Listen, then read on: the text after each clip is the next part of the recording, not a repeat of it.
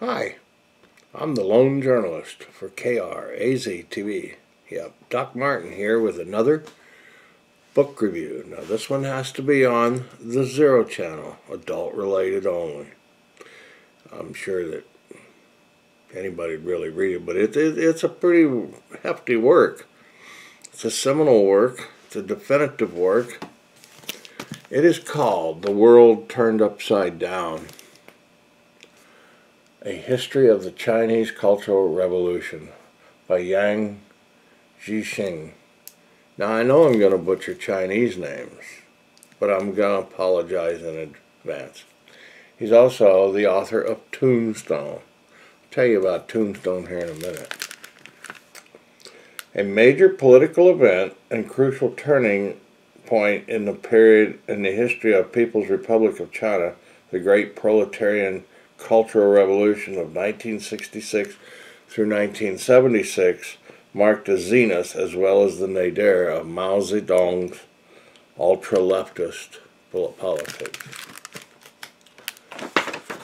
The book is published by Farrar, Straus, and Griot from New York. This book was originally an 800,000 Chinese character book, which means I guess it was so massive that it was translated and be still that thick.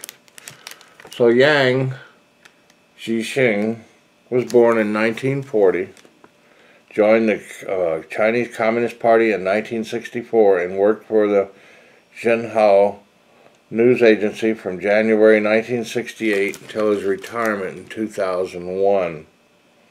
For 15 years, he was deputy editor of Yunhong Qinghui Chronicles of History, an official journal that regularly skirted censorship with articles on controversial political topics. I bet he had to watch his P's and Q's here, didn't he? In 2015, he resigned under official pressure. For his groundbreaking work, Tombstone, Yang won Sweden's Stig Larsson's Prize for Journalistic Courage in 2015, and the Lewis M. Lyons Award for Conscience and Integrity in Journalism, presented by the Nieman Fellows at Harvard University in 2016. Tombstone also won the Manhattan Institute 2013 Hayek Book Prize and the 2013 Lemkin Book Award from the Institute for the Study of Genocide. Wow. Yang Jisheng lives in Beijing with his wife and 2 children. So he's still alive, thank God. I heard also it was in this book that it took, it was printed in Hong Kong, and it was not allowed onto the mainland of China. I'm sure it's gotten over there. This is a book that goes so far in depth that, you know, you can rent. We got this book from the Tucson Public Library. Well, it takes you get 3 weeks. It takes all of 3 weeks if you really get into and read it all, and all the little translation notes and everything. It takes a long time. In fact, it takes so long probably that you'll have to recheck it out or extend your library loan for another 3 weeks. It's a real work. It's hard to get through, but it relates to what's happening now. It's telling you and showing you, and this is from a guy that's been there and caught hell for it, that it's pertinent. You know, it's like the other book that we did with Resistance on the Nazis and stuff. It's really relevant to why Yugoslavia got cut into so many provinces and what's happening there. And so this book reflects from those times that he talks about into why it is the way it is now. His first book on Tombstone was about the Great Famine. So, and that's a lot of people died over there. It says, reacting in part to the Soviets' Union's revisionism. That's what was the biggest word around here, was called, which he regarded as a threat to the future of socialism. Mao mobilized the masses in a battle against what he called bourgeois forces within the Chinese Communist Party. So I guess it was real infighting now. This 10-year-old class struggle on a massive scale devastated traditional Chinese culture as well as the nation's economy. That's a real fact there. Following his groundbreaking and award-winning history of the Great Famine tombstone, Yang Jisheng presents the only history of the Cultural Revolution by an independent scholar based in mainland China, and makes a cultural contribution to understanding those years' lasting influence today. The World Turned Upside Down puts every political incident, major and minor, of those 10 years under extraordinary and withering scrutiny, and arrives in English at a moment when temporary Chinese governance is leaning once more towards a highly centralized power structure and a Mao-style cult of personality. It sure is. So, it goes into many things.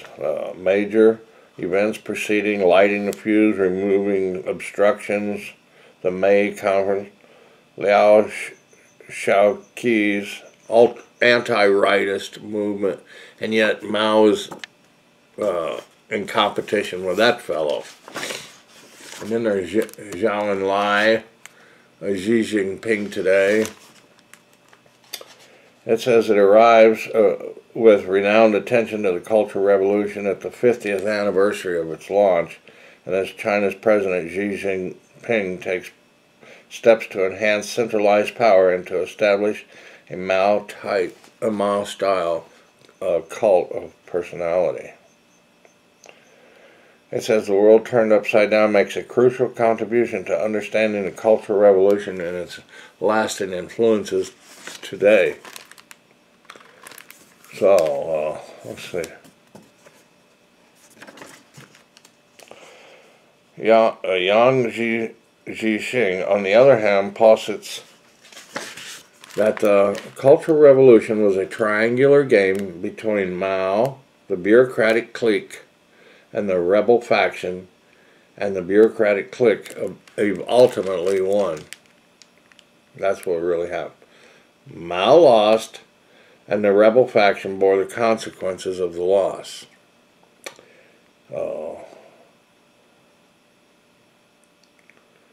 Yang, who also wrote important works on China's reform and opening, asserts here that reform and opening resulted from the ultimate victory of the bureaucratic clique, of which Deng Xiaoping and other reformers were key members, and that were therefore essential to understand the mentality and practices of the clique in order to understand China as we know it today. That's who took over after Mao. So, it's an amazing, amazing story. I mean, there was the Red Guard, and they went around and caused a lot of the denunciations and all, and it was just, amazing. Once Mao, after he made some changes, allowed China's people to enjoy the freedom of association enshrined in the Constitution, like theirs, mass organizations proliferated. At first, these organizations were confined to individual work units, but eventually they began to span work units and professions and become large-scale organizations that demolished the bureaucratic structure and the older order, bringing about the great chaos under heaven that Mao desired. I'm telling you that they were really against Westernism in a big way. The thing with Mao is he came into power long before World War II, or was working on it. And in the early days of World War II, there was a struggle. The Japanese had held Nanking and all of that, and Mao had communist supporters, and they were rebel bands, and they were on the move all the time.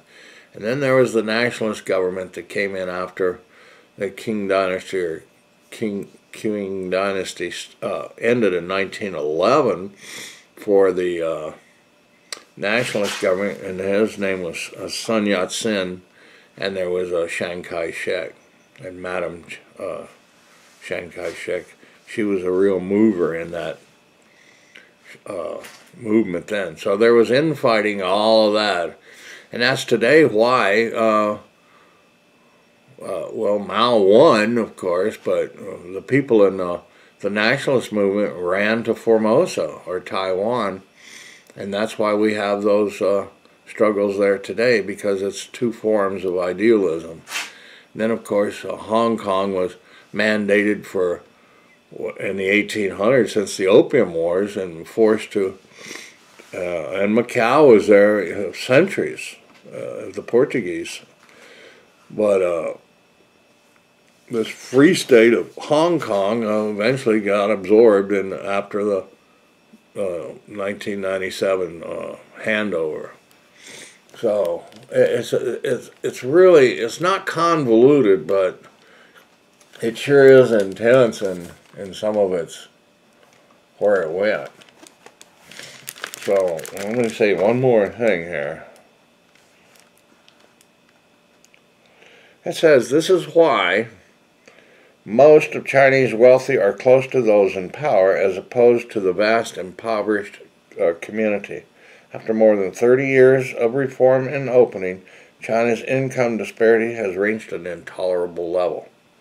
Social injustice and lack of upward mobility are causing people in the lower rungs of society to lose hope, intensifying conflict between the classes as manifested in mass protests and disturbances, which burgeoned from 8,700 instances in 1993 to more than 100,000 in 2008.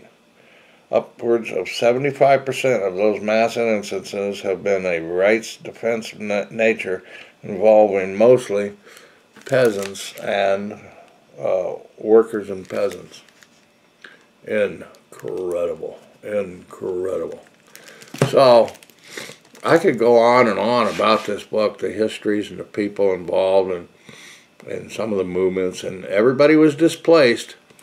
And he got rid of a lot of things from the older dynasties, and I don't know why he felt those were, well, they disturbed the modern mind in his way and clung to old values that he wanted people to get rid of. But they weren't influenced by Western influences, but he got rid of everything. I mean to tell you, they smashed Ming China, you know, vases and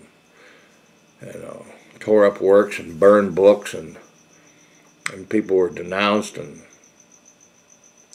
people were killed. I mean, killed. A lot of people were just beaten to death, and they let this rabble rousing the Red Guard, and then the Red Guards lost favor, and so it swung in both directions, and sometimes when it got too crazy, wild stuff happened. So read the book. It's going to take a while, but I have a lot thinner. Wait till you see the little book for later, but this is an amazing story, and it is relevant to what's happening today. Thanks for watching KRAZ TV, and watch all of our books and reviews at the Zero Channel and at KRAZ TV. Thanks for watching. Goodbye.